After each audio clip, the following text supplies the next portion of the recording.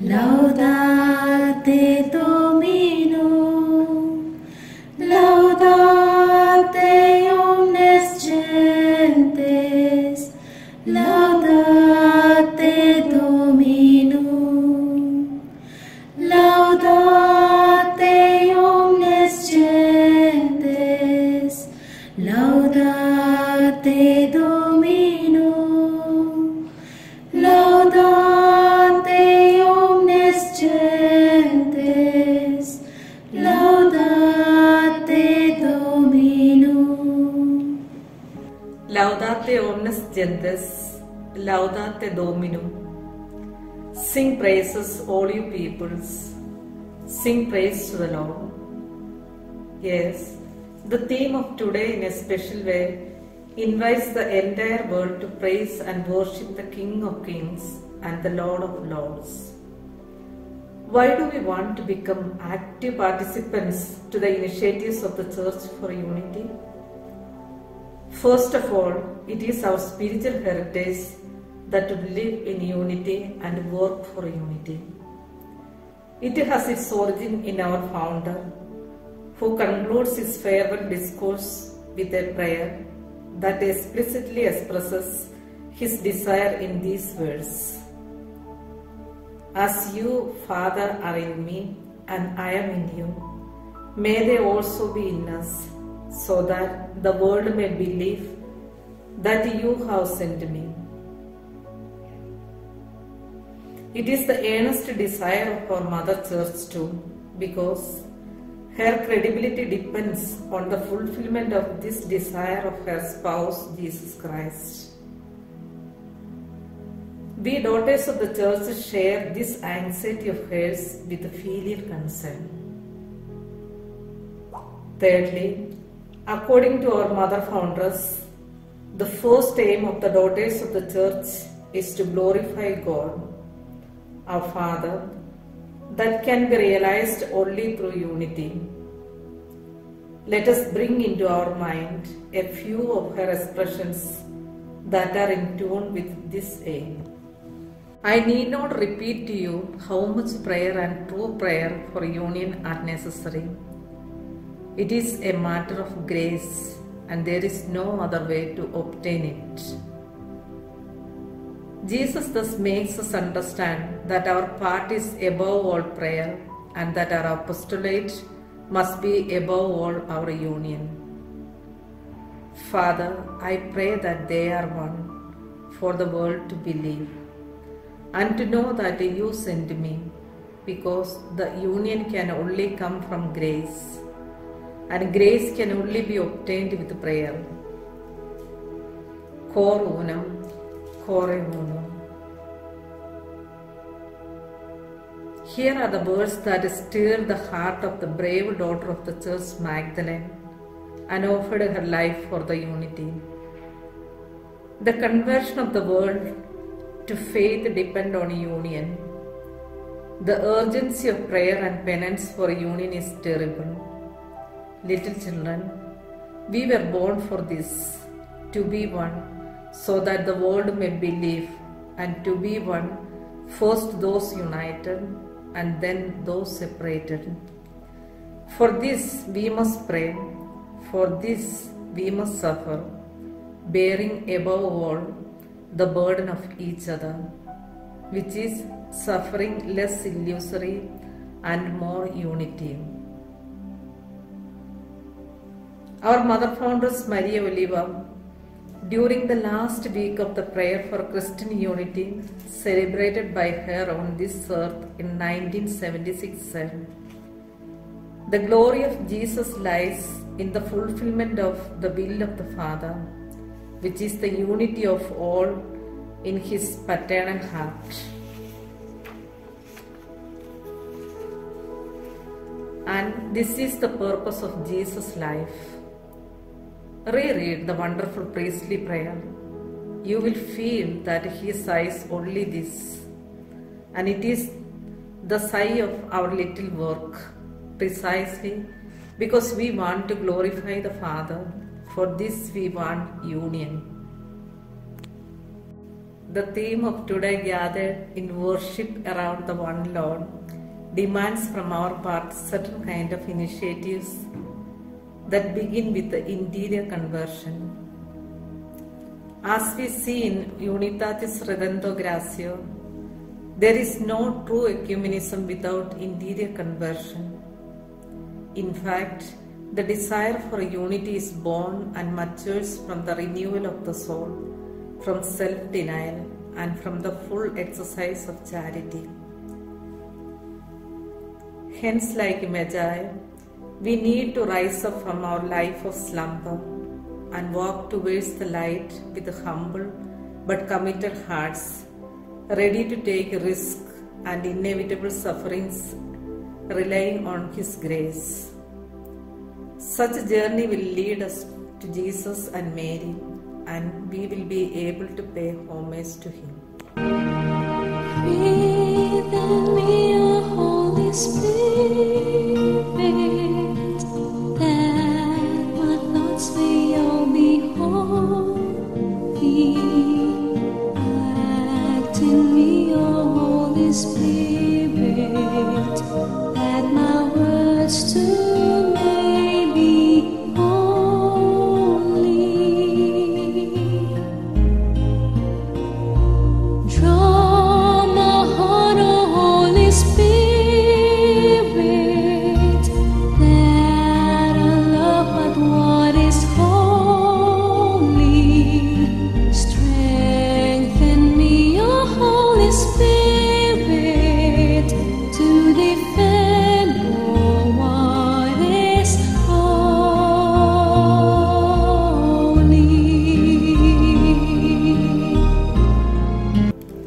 A reading from the Holy Gospel according to St. Matthew.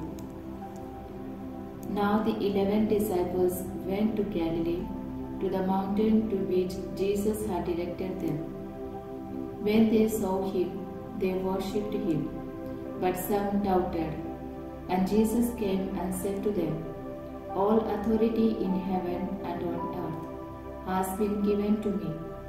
Go, therefore, and make disciples of all nations, baptizing them in the name of the Father, and of the Son, and of the Holy Spirit, and teaching them to obey everything that I have commanded you. And remember, I am with you always, to the end of the age. When the Magi from their faraway countries arrived at Bethlehem and saw the child with his mother, they worshipped him. In the presence of this revelation of God among us, eyes are cast down and knees are bent. Similarly, at the sight of the burning bush, Moses hid his face, afraid to look at God. When the disciples saw the risen Christ on the mountain in Galilee, they were amazed and troubled, yet they worshipped him.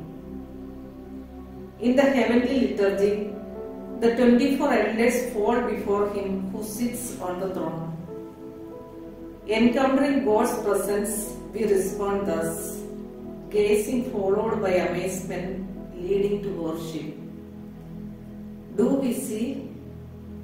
Are we amazed? Are we truly worshipping? How many times do we see without perceiving, our eyes remaining blind to God's presence?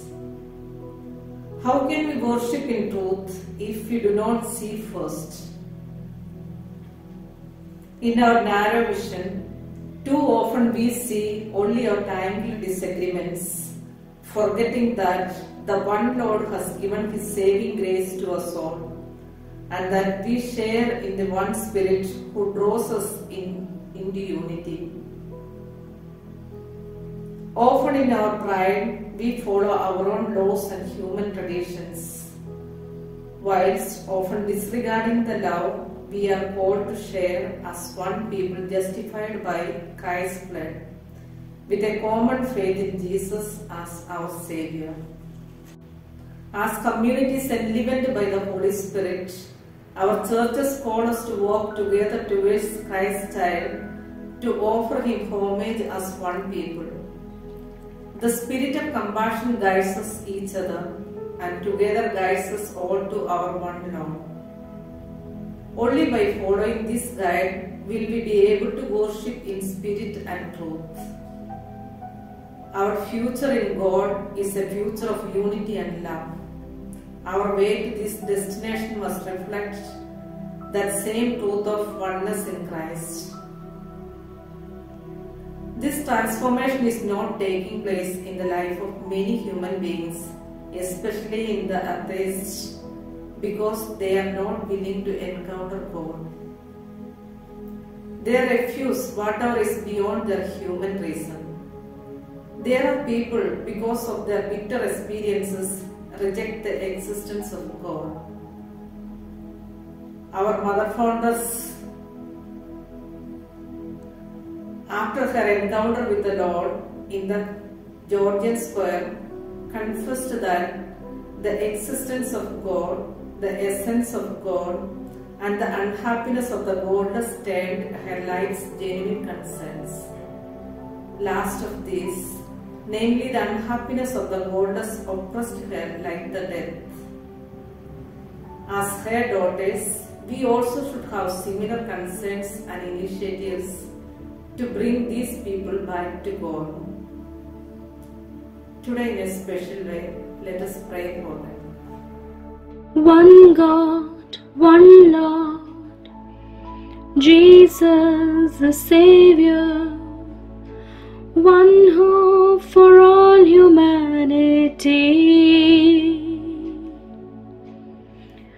one grace for all sins, we are forgiven, new life for all eternity. One body, the Church of Christ, one purpose unites our lives to glorify the one and only God. Yeah, united we stand, many hearts as one. United we sing, let your kingdom come. Unite us to see your will on earth be done. Unify our hearts and make us one. One God, one Lord, Jesus the Savior, one hope for all humanity, one grace for all sins, we are forgiven, new life for all eternity. One body, the Church of Christ, one purpose unites our lives to glorify the one and only God. Yeah, united we stand, many hearts as one. United we sing, let your kingdom come. Unite us to see your will on earth be done. Unify our hearts and make us one. For our Holy Father Pope Francis, Cardinals and Bishops, Lord, as you have chosen them as the shepherds of the Church, stir up the gifts of the Spirit within them. Make them bold in their faith and dynamic witnesses to your love, so that may they help all the faithful to reach the eternity which is promised by Christ. Let us pray to the Lord. सुन मेरी प्रार्थना, उत्तर दे सुन के याचना, सुन मेरी प्रार्थना।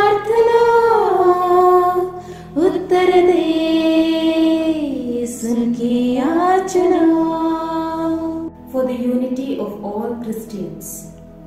Lord, heal our wounds, barriers, and divisions, so that together we may find more effective ways to bring healing to our broken world.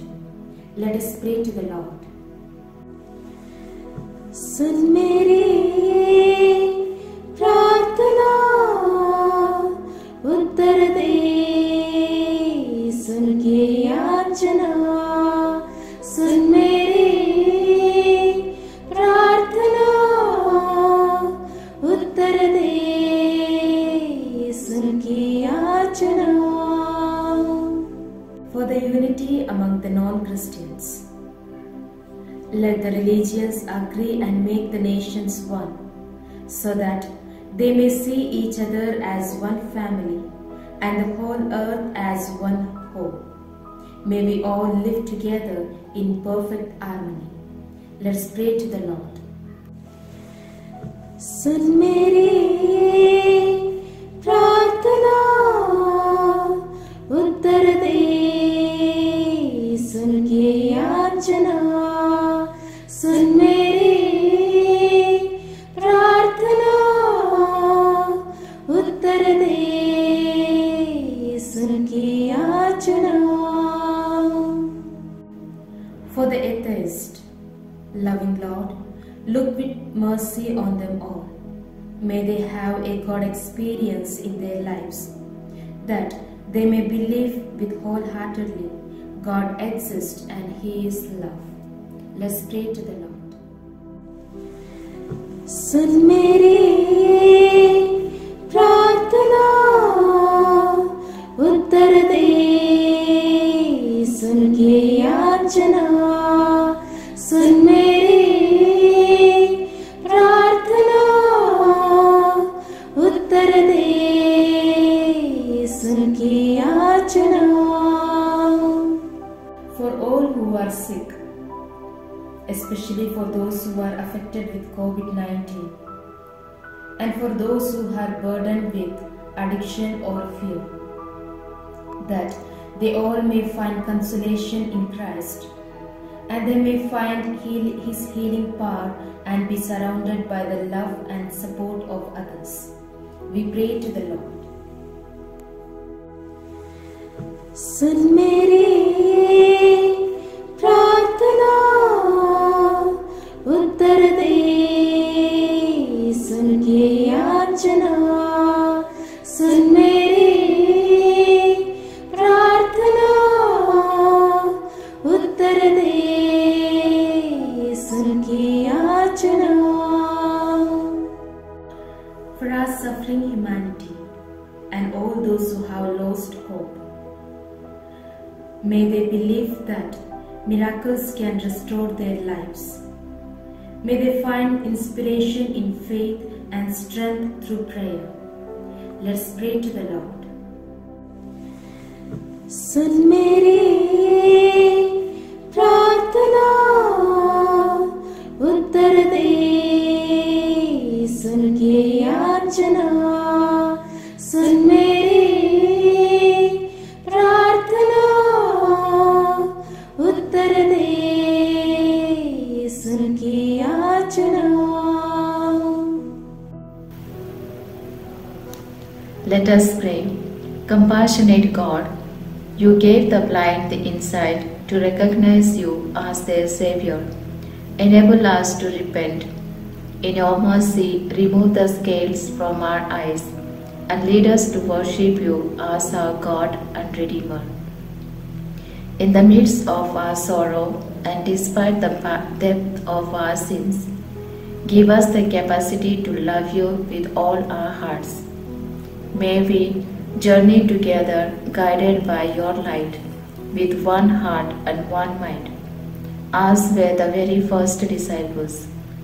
May the grace of our Lord Jesus Christ be upon us, so that together we glorify you in the Spirit's fellowship and witness to all those around us. We make our prayer through Christ our Lord. Amen.